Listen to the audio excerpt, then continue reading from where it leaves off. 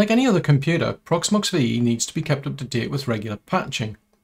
But unless you take out a subscription, you won't have access to the enterprise patches. However, Proxmox do actually make available some free updates, which is their non-subscription updates. And although they are intended for non-production environments, they do seem to be quite stable. So how do you configure Proxmox to take advantage of non-production updates? Well, if that's something you're interested in finding out, then stick around and watch this video, because that's what we'll be going over.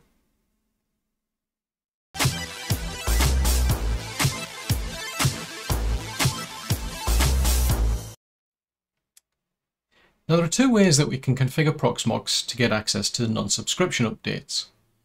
One is using the GUI and one is using the command line. Now I will cover both options in the video, but what I'm going to do is I'm going to put a timeline in because I'll start with the GUI option, then I'll do the command line option.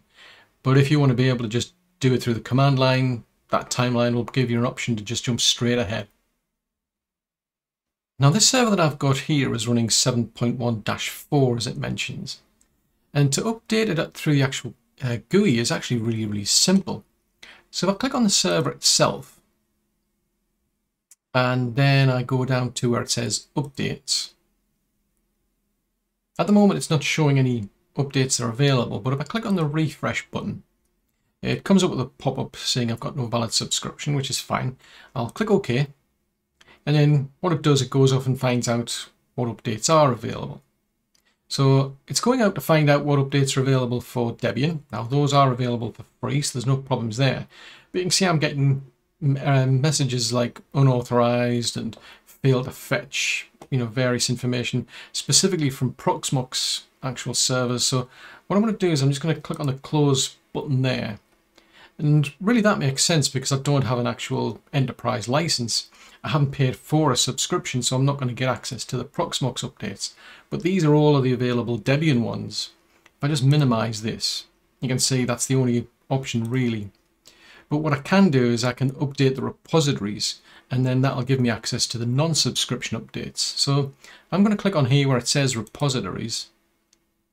Then I'm going to click on add. Say OK again to this warning that I don't have a subscription. Then from the drop down menu that I've got here, I'm going to select no subscription.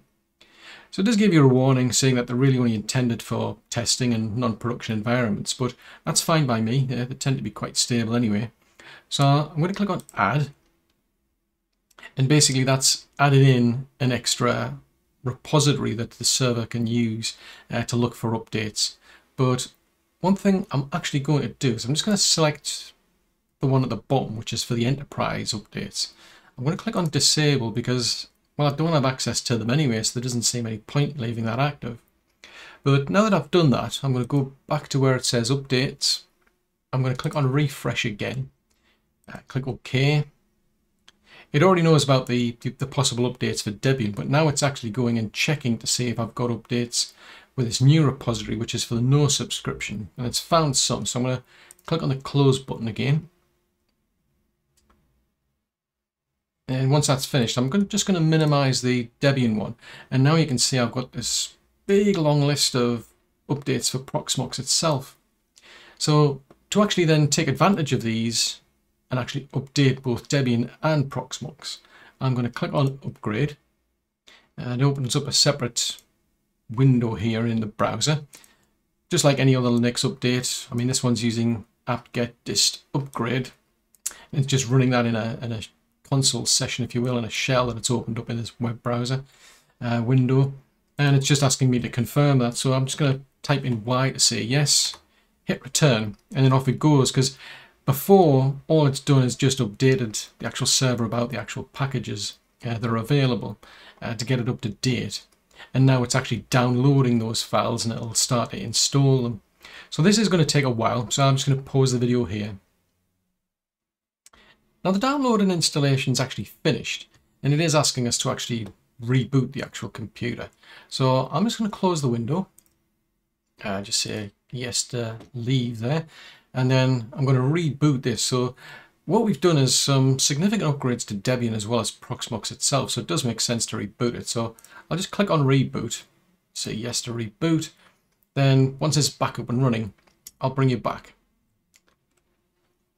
Well, Proxmox is now back up and running, and as you can see, we're on 7.1-12, but I like to make sure we're completely up to date. So I clicked on the refresh button again to see if there's any more updates to apply, and there is one here. So I'm going to tell it to update using that package that we've found out about. It'll install that, and then if it needs another reboot, then we'll do that. Otherwise, I'll run the refresh again, see if there's anything more to apply. So that update is for the time zone and daylight saving time. So I'm just going to close that, say yes to leave, run another refresh again. So it's off, it's gone and checked the actual repositories to see if there's any more updates available.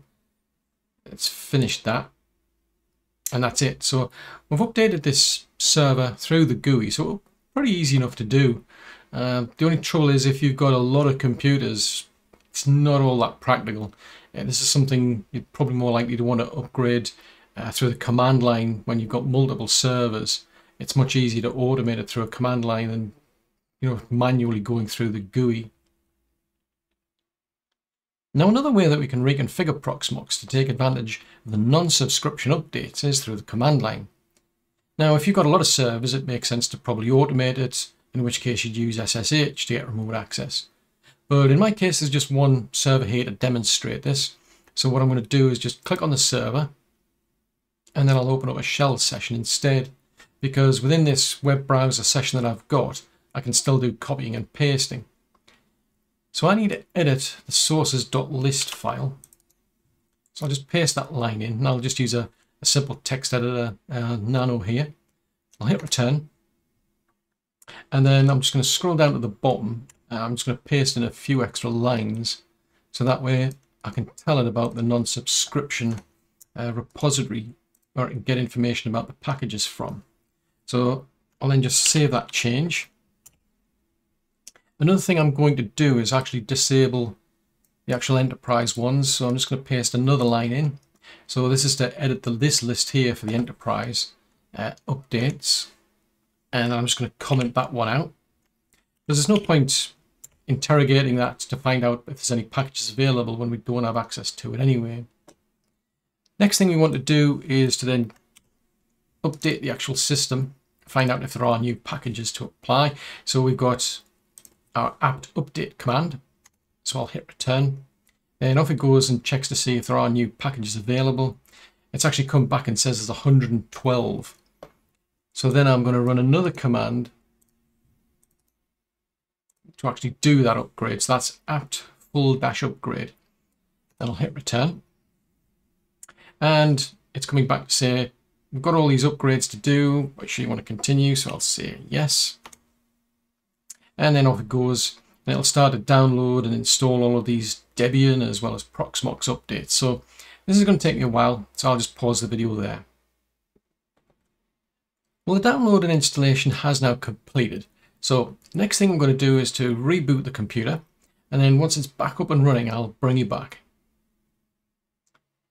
Well, Proxmox is now back up and running, and as you can see, we're now on 7.1-12.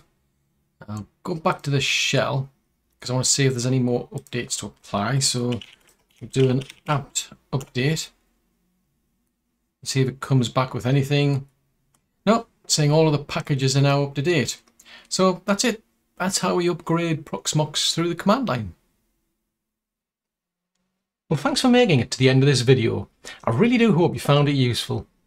If so, then do click the like button and share, because that encourages YouTube's algorithm to suggest it to other people who might find it useful as well.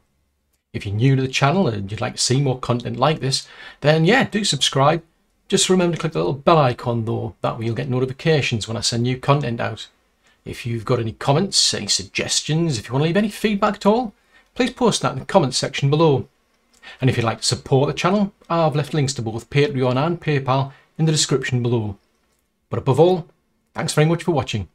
I'll see you in the next video.